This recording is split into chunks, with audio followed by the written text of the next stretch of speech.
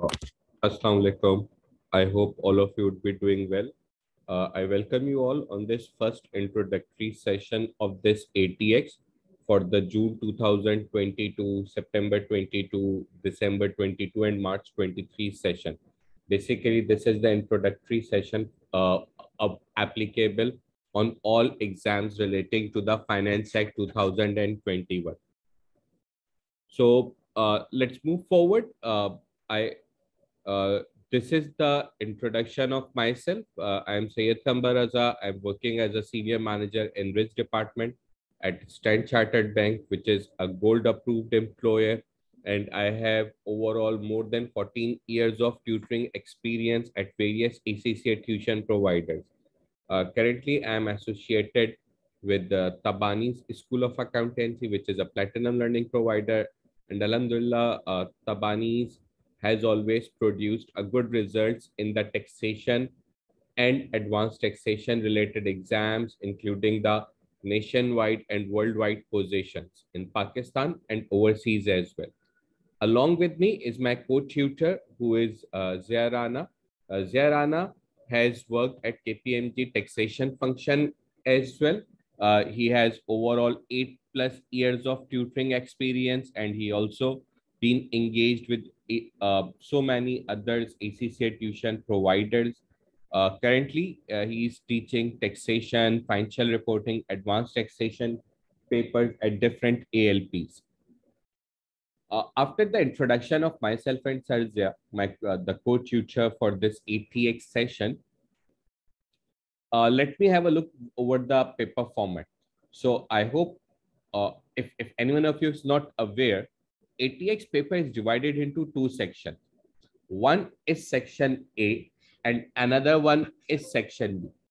Section A is of 60-mark question, which is a long form scenarios, normally consist of 2 to 3 exhibits, whereas section B is also scenario based, but it is of a short form scenario, probably normally consist of 1 exhibit. Like if I talk with respect to the pages, number of pages of a book or kit perspective, section A type scenarios are based on 2 to 3 pages roughly, and the section B related scenarios are roughly linked to somewhat 1 and quarter past 1 page scenario, including the requirement, not more than that.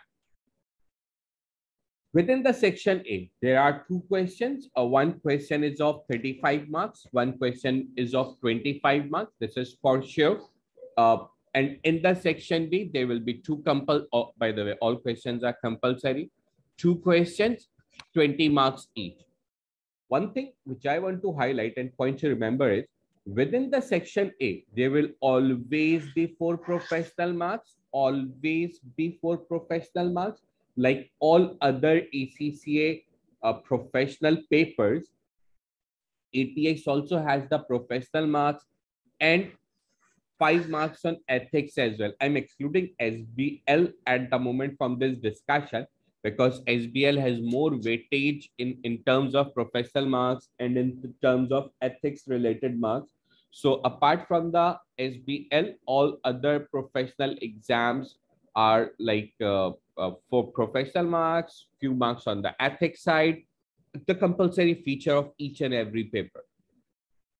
Ethics at this stage at the ATX level is nothing new. The fundamental principle remains the same. The threats to the ethical threats remains the same. Just your capacity to think would be changed.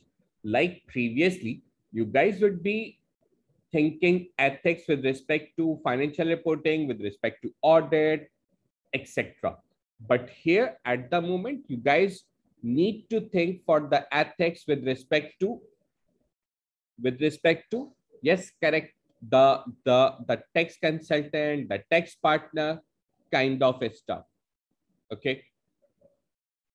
Ethics related marks, how to write a report, how to write a memo, the structure of the answer, a lot of guidance available on these lines, how to grasp these 4 marks. So we would be sharing the guidelines on how to grasp these 4 marks with you guys as well, but not today, not in the first introductory session of this paper. Moving forward, further subdivided, how the section A and how the section B is further subdivided with respect to the questions aspect. With respect to the questions, the section A, question 1, 35 marks. Either it could be from income tax, the scenario relates to the income tax calculation, including the losses, timing of payments, etc. Or it could relate to CGT, IHT combination, or it can be a combination of all of these four, or it can be a tax planning area as well. Another possible for question 2, the possible areas, it could be corporation tax, the losses relating to corporation tax, the group aspect, including the group losses, including the capital gains group, including overseas aspect, and the tax planning as well. I'm not fixing like these are the areas for question 1 and these are the areas for question 2. They can be swapped, like it could be possible. Corporation tax would be tested in question 1, income tax, and like the important theme is one area is relating to individuals and one area relates to the companies. That is the important thing. So one question in section A would relate to the individuals, one question would relate to the companies. That could be question 1, that could be question 2. They can be exchanged kind of thing, not fixing like always question 1 individuals, question 2 companies. That can be exchanged. Further, in section A, like highlighted previously, there will be 2 necessary features in section A. 1, ethics, 5 marks. It can be in question 1 and can be in question 2. Mostly it is in question 1, mostly. Professional marks, again, it is in section A. Either it can be in question 1, it can be in question 2. Mostly it is in question 1, mostly it is in question 1, but it can be in question 2. Plus, there is a third compulsory feature of section A, which is value-added tax, which can be examined up to 5 marks. Always. Again, it can be in question 1, it can be in question 2. So if I look into the 60 marks of the section A, out of 60 marks, I'm for sure like 14 marks from where I would be examined for 14 marks. The rest 46 marks are left now. So the rest of the 46 marks, these would be the areas. Now, that was for the section A. If I move towards the section B type questions, section B type questions, question 3, question 4, 20 marks each. Again, if you look, one area is from individuals,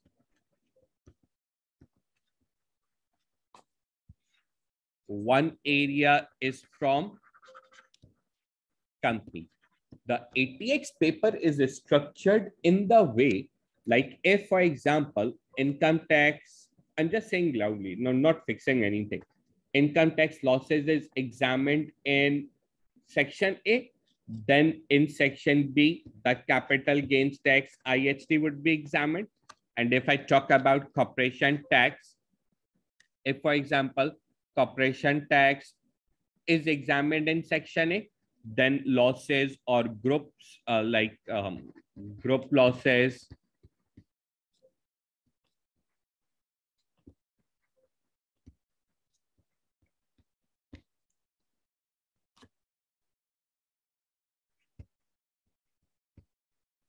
these kind of stuff, then it would be examined in section B. So it is like a balanced kind of paper where question is again spotting is approximately near to impossible. Secondly, keep one thing remember, please. Again, like I said previously, I'm not fixing question 3 on individuals, question 4 on companies. These areas can be interchanged, so that is possible for sure. So do not keep this thing fixed in your mind like question 3 always on individuals, question 4 always on companies. No. Okay. Now, if I look into the syllabus of ATX, the syllabus of ATX is like first, like currently we are having the discussion of the basics of ATX, the paper format kind of things. One topic, the next topic would be the value added text. Again, value added text, it consists 100% of, I'll leave this discussion.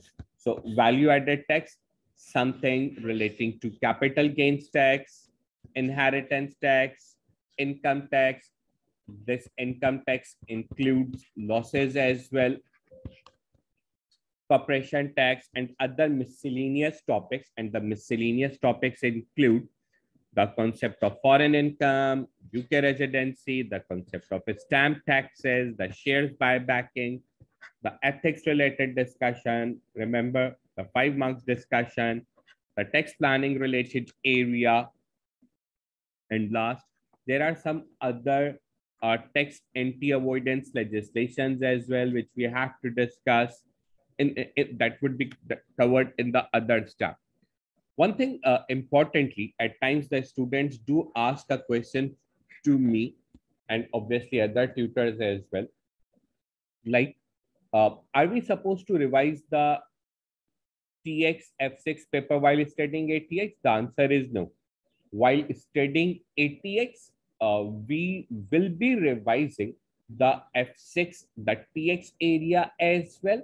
But again, we will be revising that part as well. So I know like you guys would be would have cleared the TX paper. That's why you are here in the ATX. But it would be like dusty kind of a stuff with your concepts of the TX. So we need to brush up and clean that up, right? So that's why we will be refreshing, we will be revising the concepts relating to the TX. Plus, we will be adding on our building on those refreshed concepts of the TX.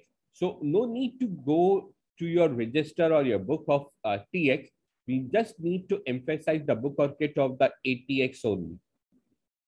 Okay. So that responsibility lies with us, with the tutor, like to refresh the TX related concepts with you and to guide you with the ATX related concepts as well. Okay. So no need to go for the TX things.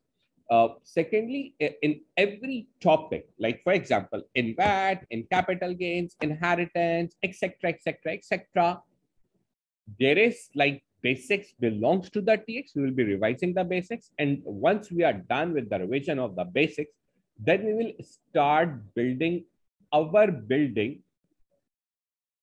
the ATX building. So we'll be then adding on the new concepts. So new concepts are embedded in each and every topic of this. And post completion of any particular section, for example, of these sections, we will be doing some of the exam related questions, how each and every concept is examined in the exam question. So let's keep it for here till here for this introductory session. See you in the next session relating to the value added. Thank you. Take care of yourself.